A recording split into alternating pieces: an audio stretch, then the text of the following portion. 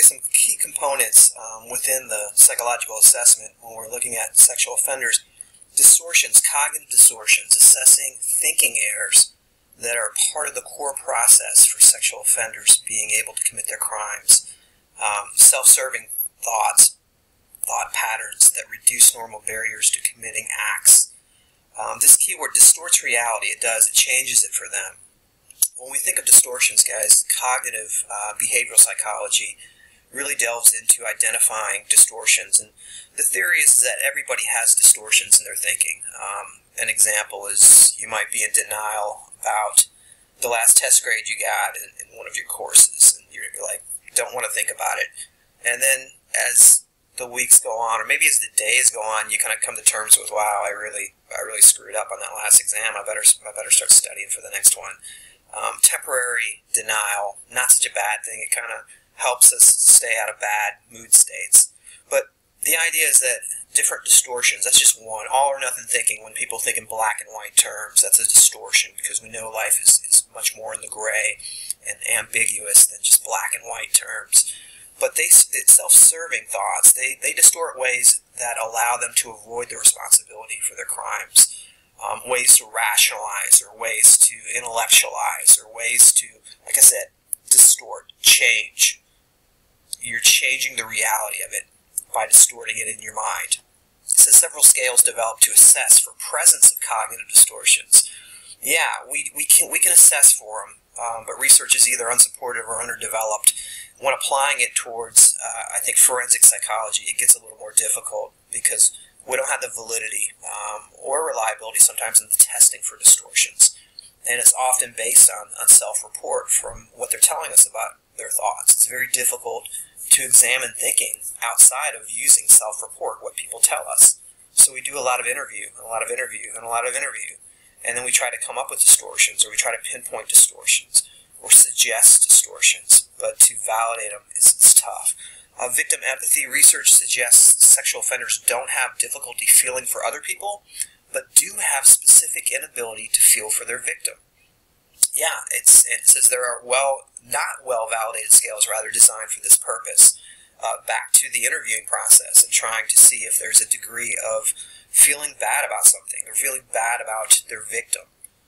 So what we're looking at are offenders that will have empathy for their mother or have empathy for their child, their own child, that is, but not for the victim, or have empathy towards women in general, but not towards their specific victim. It's almost like they're blanking out that empathy, or they're not able to feel it. That, again, remember, antisocial personality disordered folks can fake empathy well, and that's our problem too, is when we're testing for it or assessing for it, they could do a good job at faking empathy.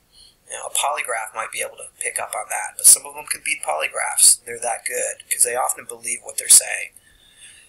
Clinical interviews and collateral records searches, best options for assessing. We rely on that, and remember, again, how accurate that is always comes into question. Sexual fantasies, the Wilson Sex Fantasy Inventory is used to examine differences between child molesters and non-sexual offenders. Clinical interviews used most frequently to assess sexual fantasies among offenders. Again, we're doing the interview process. We're delving into their sexual fantasies, what aroused them, what give them a sense of excitement, but also power and control. Power and control, those two words really haven't come up enough as we've been looking at this material. But remember, when it comes to sexual assaulting, there's always an element of control and power. I remember a story once a story once by a woman that there was a serial rapist that was making their way through Seattle and outside of Seattle, outer Washington State, and had raped and then gunned down, executed basically 2 or 3 women, and he was doing it at convenience stores or places when you could isolate a woman in the back. And there was one woman that gave a good eyewitness description of him, which ultimately led to his arrest. And he wasn't able to sexually assault her, and he basically fled. And they said, "What happened?" She said, "I fought him. I laughed at him. I tried to humiliate him. I did everything in my power to not let him know that I was scared. I did not show fear. And as a result, he couldn't become sexually aroused. He had no feeling of control or power, and fled in humiliation. And the police, she reported to the police. They came, they got her interview. She gave a great description. It led to his arrest. Probably saved the life of other potential victims. But she didn't show fear. It was kind of interesting. Power and control. He wasn't able to derive any of that feeling from that encounter with her. So let's move on. Discussing some risk factors. A meta-analysis on sexual offending. In other words, multiple studies combined have identified some interesting things here. The strongest predictor of sexual recidivism, or repeating it again, is phallometric responses towards children or deviant preferences. So as much as we couldn't make, guilt statements or innocent statements based on that, it was the strongest indicator in terms of were they going to recommit crimes, showing them pictures and seeing if there was sexual arousal. Empathy for victims, denial of sexual offense, low motivation for treatment, sexual abuse as a child, were unrelated to sexual recidivism. Unrelated. So when we looked at the empathy, lack of empathy sometimes, denial of it, I didn't do it, low motivation for treatment, not really working their program, and sexual abuse, were they sexually abused as a child, we couldn't find a correlation here. Unrelated, according to this meta-analysis that was done. Also, sexual offenders are less likely to recidivate for sexual offenses than non-sexual offenses. They're less likely to repeat for sexual offenses. That doesn't go for non-sexual offenses, though. Sexual recidivism rates vary with time. It says 10 to 15% after 5 years, 20% after 10 years, and about 30 to 40 after 20 years. These are likely underestimates. So it's almost like, okay, only 10 to 15% after 5 years were able to go without repeating it. But it goes up after 10 years, a higher likelihood that they will. After 20 years, 30-40% chance that they will recidivate, that they will actually commit again. So as time goes on, it's almost like, okay, they're keeping the urges together, they're not acting on it after 5 years, and you'd think after time goes on, the sexual arousal or the paraphilia might subside, but we're not finding that. We're really not. So when it comes to treatment or management of sexual offenders, some of the research, Hansen in 2002 found that 12.3% of sexual recidivism rates for treated sex offenders, and 16.8% for untreated sex offenders. So 12.3 with treatment, the recidivism was that low. Without treatment, it was not much higher, though, only at 16.8, according to Hansen. In 2011, Olvera found that with treatment, the reduction was close to 27.6%, overall attrition, rather. And then some of the predictors of dropout in treatment programs, people that are younger tend to drop out more prior offenses, presence of antisocial personality disorder, lower intelligence, higher scores on risk assessment measures, and motivation. Highest risk offenders were also the ones who were most likely to drop out of treatment.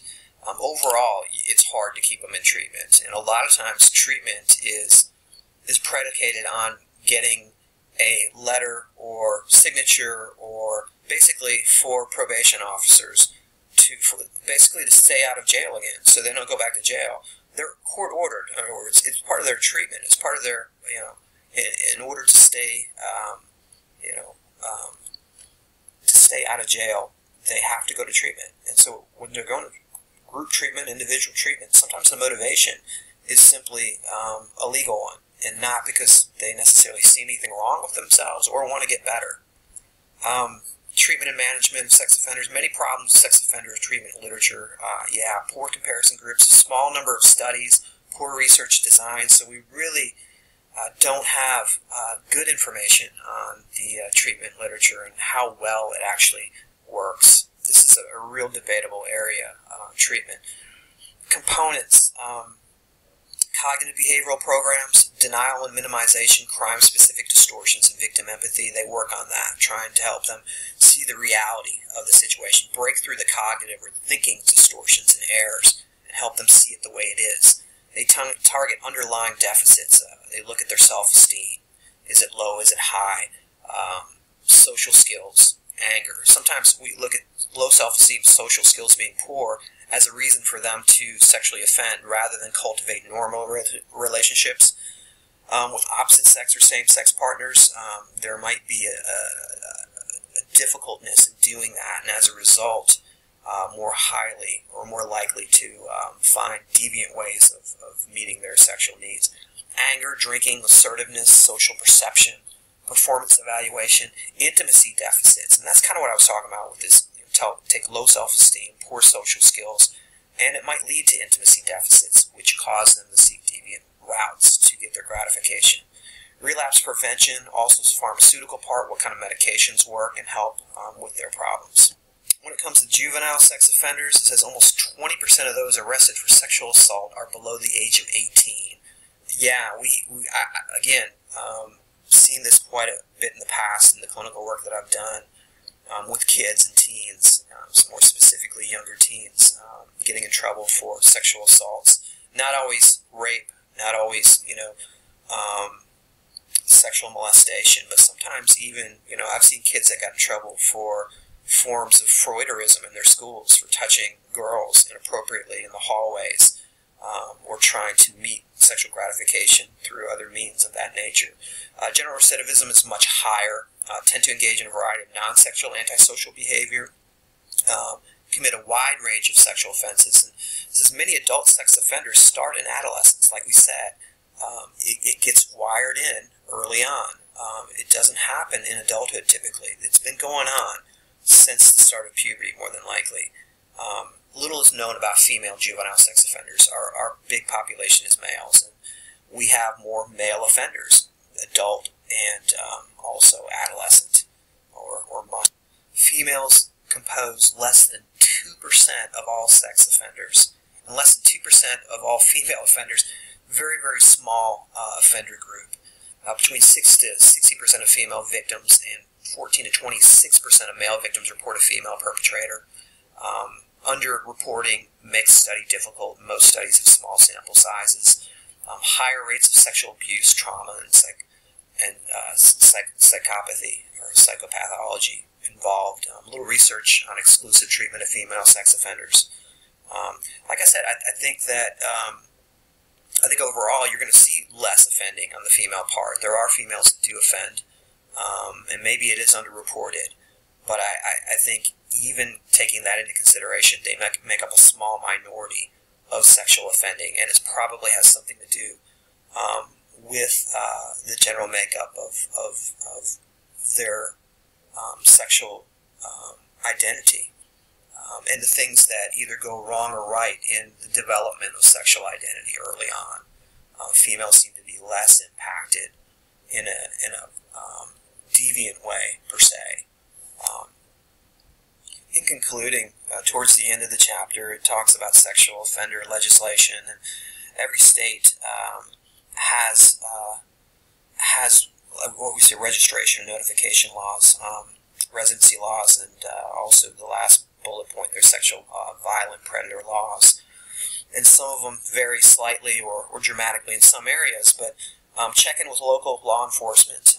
Prohibit offenders from living in certain distances of areas deemed high risk, for example, a school or neighborhoods with lots of children.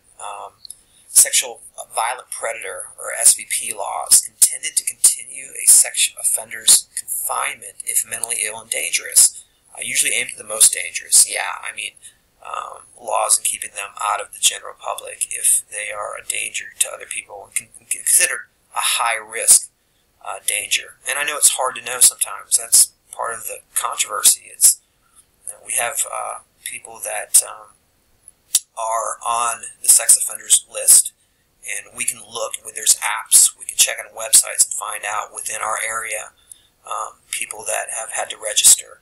But you don't always get all the information in terms of how much of a risk they are. Are they low, moderate, to high? We don't always know. And we can't always make the prediction, even though their offense might have been considered more of a low-risk offense, or they're considered low risk of recidivism. Like we said, our